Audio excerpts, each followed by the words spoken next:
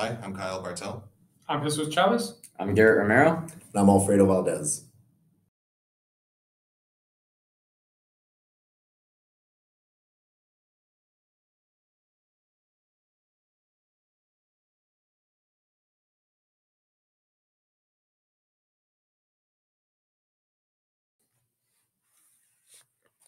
All right, so let's get started. Our project specifically focuses on the production of semiconductors.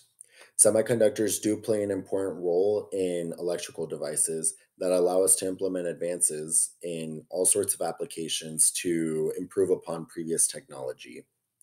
Semiconductors do require a lot of resources to be produced. For water, it does require about 2.2 million gallons of water per day and about 1 terawatt of energy per day. So semiconductor plants do use up about as much resources as a small city. Given this resource allocation, the issues in the industry tend to lie in times of water scarcity or hard times to find other materials for the production.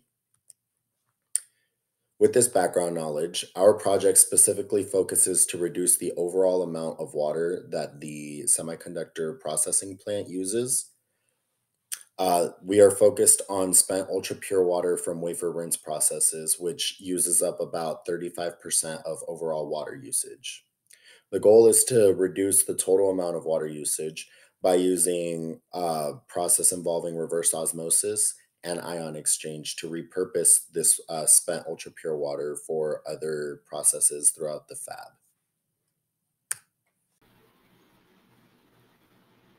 For the design of our system, we use the Water Application Value Engine, a software distributed by DuPont. This software requires two inputs for the design of any water purification system: contaminants and flow rates. Our contaminants, we focus only on ionic contaminants, and we focus on the 7 most common ionic contaminants to the semiconductor manufacturing process, as stated in the Semi-International Standards. Our second input into the Wave software is our 770,000 gallon per day flow rate. This flow rate was calculated as 35% of 2.2 million gallons per day, which is the expected use by a large fab.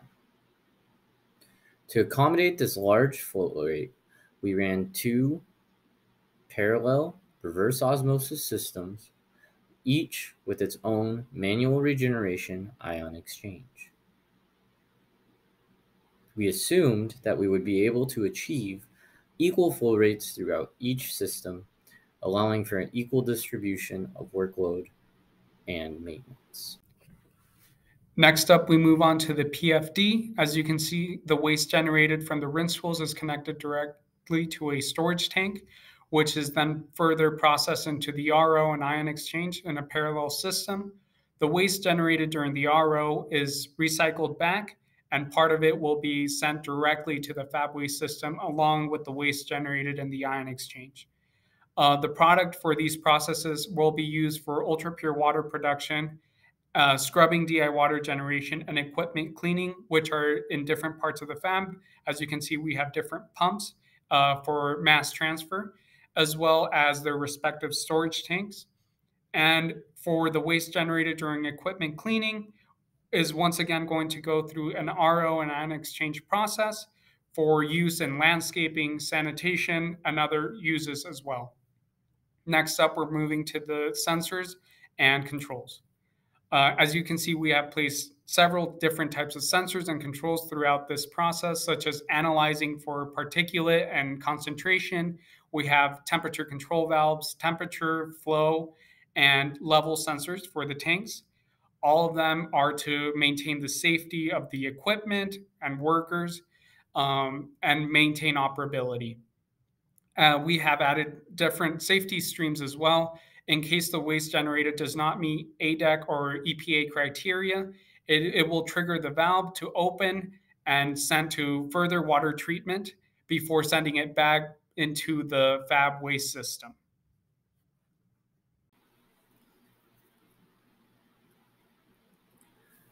The Wave software produced outputs of each stream leaving each RO and each ion exchange. Overall, the system, after ion exchange, was able to recover about 78% of the water that was input into the system. That is total water, not each RO individually. It's actually 78% of the 770,000 gallons per day. This water, after the ion exchange, is very close to 7.0, a pH representing deionized water. That is a good amount of water to be reused. And to continue our results, the continuous process will remain operational as long as the fab operates. Wastewater from the semiconductor rinsing process will be processed through reverse osmosis and ion exchange. The system can remove up to 18 different ions with the final total dissolved solids of 10.22 milligrams per liter in our product stream. The system has a total capital investment of just over $1 billion, and on the table to the right, you can see our finances over a 30-year period. For our operation, a total of 5 operators across different shifts will maintain the process's functionality. Manufacturing work instructions and operating procedures will be provided to the operators and technicians. For our safety, operators, technicians, and suppliers will receive equipment operability and chemical safety training on a semi-annual basis. The ion exchange resin is the most dangerous part of our process, and it can explode or catch fire if exposed to high concentrations of oxidizers. For our waste, the waste stream TDS is 92.51 milligrams per liter, with the highest concentrated contaminants being sulfate and chlorine ions. Depending on the waste, the EPA and ADEQ can charge $0.0008 per gallon of hazardous waste. For our conclusion, the system can successfully filter and process water to be reused in different areas of a semiconductor manufacturing fab. This process design can be especially useful when dealing with oncoming droughts and water shortages in Arizona.